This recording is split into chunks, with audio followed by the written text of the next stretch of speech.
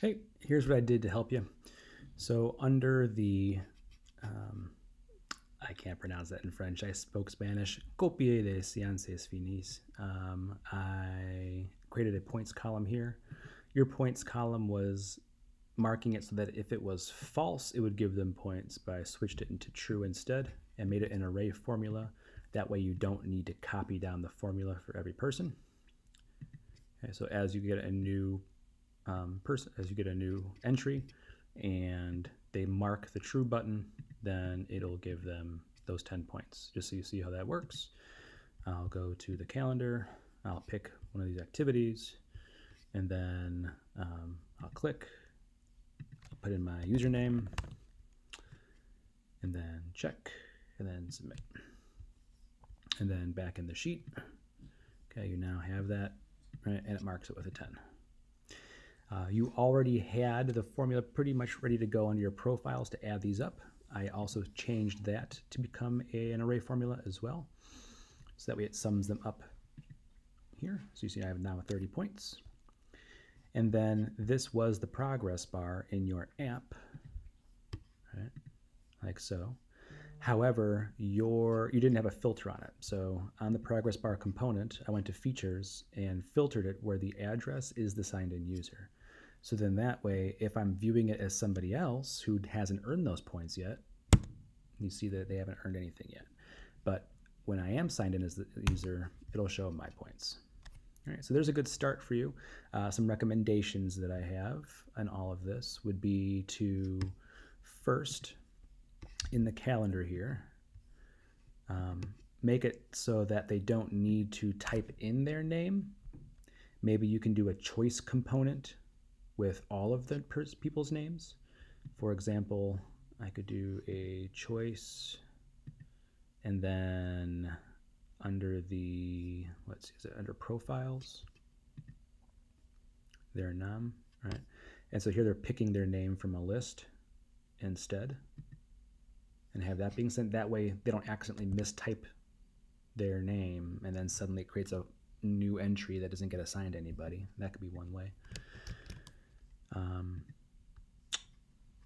And the next thing I would suggest is that when you complete this assignment, right, creating some sort of relation between this log and the calendar that would mark it as being done.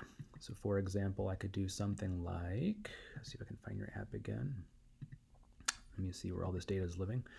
So here we're not under the name of the assignment. We're not entering that in information here. Let's see, is it? Oh yeah, here. So whatever, the our menu du jour. And is it under the calendar? Our menu du jour? Is that correct? Is that the same thing? I'm pretty sure. Okay, so then what we can do is, in your app, we can create a relation in the calendar. We'll say relate to log, creating a relation where the menu du jour matches the values in the copies here, and we're going to match multiple. That way, if because we're going to have multiple people complete that assignment. Okay, then what we're going to do is we're going to get the email address of those people. So we'll do email lookup. We'll call it a lookup. And we'll do relate to log with the email. So now we have a list of all the email addresses of the people that have completed that assignment. Try that again. Yeah. So again, email lookup, relate to log, email, done. All right, so here now we have a list of all the email addresses of the people who have already completed that assignment. All right. Then what we can do is we can add, so what's the name of the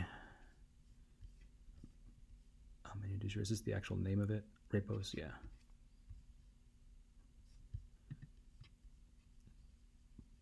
Repos, okay.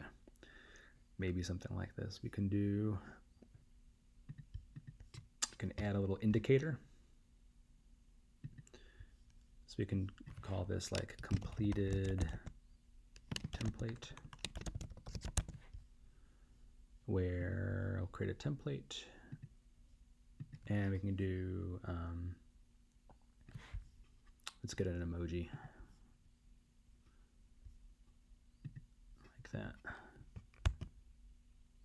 along with the name, where name is the menu du jour. And then now we can do an if, so if completed. And we'll do an if then. So if that email address, the email lookup, is the signed in user, which means if they completed it, then we'll do the completed template. Otherwise, we'll do the regular one. Done. All right, so then back in your app, now instead of displaying this guy here, the menu du jour, we can display the if completed. Oh, but you see, you have different names because the names are the same. Okay, so what's the... All right, so that logic works, but because your calendar events are named the same, it's not distinguishing it. So each of these need their own ID, their own unique ID. And so now instead of, then you want to pass that unique ID to your log. Yeah, because this is looking for that same name. So in addition to all of this, you'll want to pass something called like event ID, and make sure that this event ID is being generated from the calendar. So for each of these date entries, I guess maybe do it by date. So maybe the ID, because it's a daily event, right? So maybe your calendar, maybe your event ID is just this and this put together. Let's try that. All right, so no. So what we're gonna do is in this column, we're gonna do a new date or event ID template.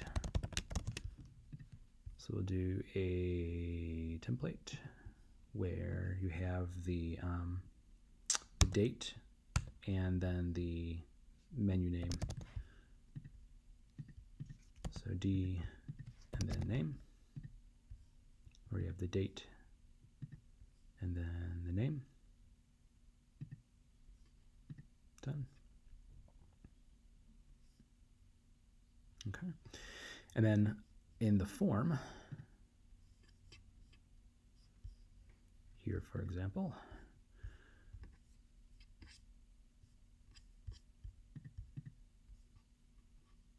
all right, I'm going to get rid of this and do just that drop down instead. So then the special value here,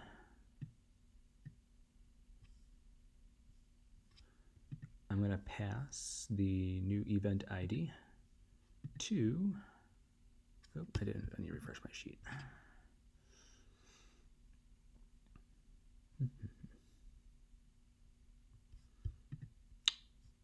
Okay, refreshed.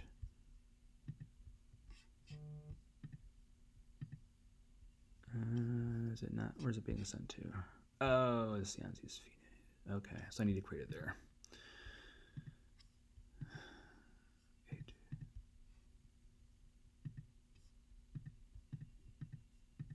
Yeah.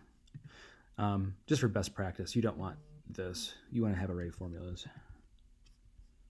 I'll show you what that looks like here. So I need to do an event ID. Let's see. I don't know if I have a copy here to begin with anyway, but okay. So event ID.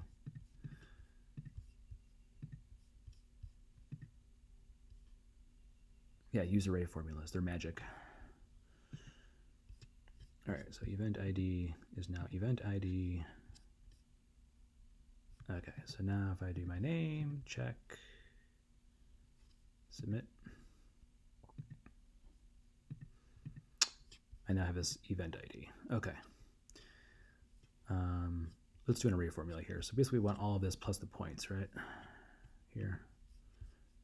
So what we're going to do is we're going to get rid, if you want to copy things in the app from one sheet to another,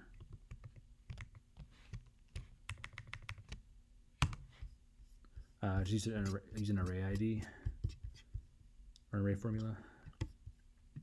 I'll say like equals array formula, and then get the range. So I want all of that. All right, so A2 to E.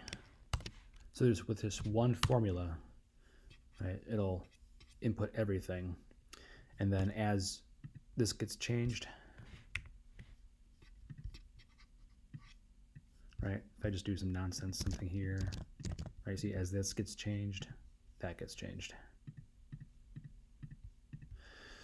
Okay. All right, so now we have an event ID. And so now what we'll do is link by the event ID instead of the actual, just the name, which shouldn't be too difficult. So back in the calendar, we're going to change our relate to log here. Instead of doing it to here, what we'll do where the event ID matches the value in event ID. Done.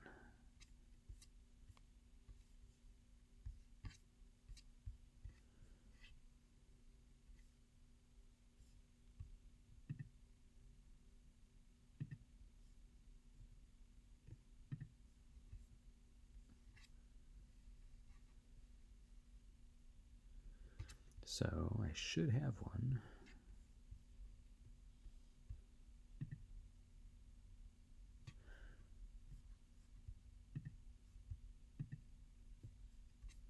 And event ID matches the copy and then event ID. So those should match. Let's see why it's not. So here I have this. 324.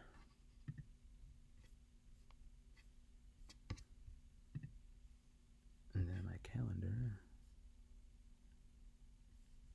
324.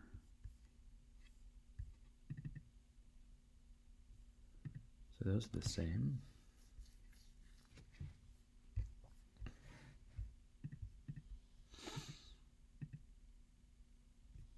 All right, let me delete these. There we go. Okay.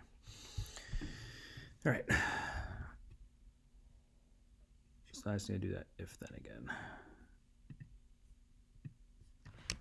All right, so if completed. All right, so if email lookup is the signed in user, then we'll do the template. Otherwise, we're going to do just the name. There we go. All right, so since I'm the only person who's completed that right now, I have a little checkbox. Everybody else doesn't. And again, I'm still displaying just this guy in my app. So in my calendar layout,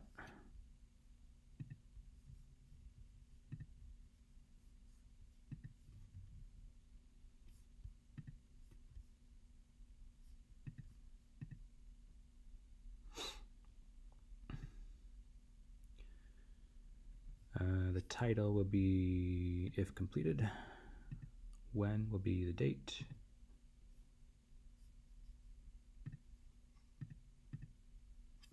All right. And so now if it's been completed, they'll have a little green checkbox, and if they don't, then they won't. And you could even have it set so that, like here, if it's been completed, then this button doesn't get shown. And that's pretty easy to do. We can do something like, we'll create a button, and you can say something like, you've completed this task.